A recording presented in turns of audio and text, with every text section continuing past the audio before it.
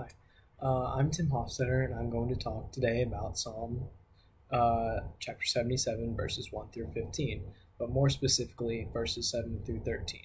And those verses say, "Will the Lord reject forever? Will he never show his favor again? Has his unfailing love vanished forever? Has his promise failed for all time? Has God forgotten to be merciful? Has he in anger withheld his compassion?" Then I thought to this, I will appeal. The years when the Most High stretched out his right hand, I will remember the deeds of the Lord. Yes, I will remember your deeds.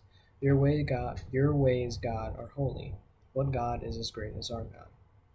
And I wanted to focus on these verses specifically because they really spoke to me because of how relevant they are to today's world.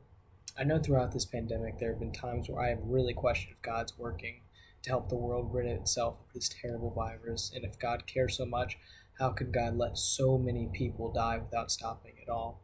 But then, just like in Psalm, I remember all of God's past work, and I know God is working and has been working throughout the entire pandemic, but it is impossible for us humans to understand God's complex ways of working, and because we don't understand, it's hard for us to see the ways God's been working throughout the pandemic.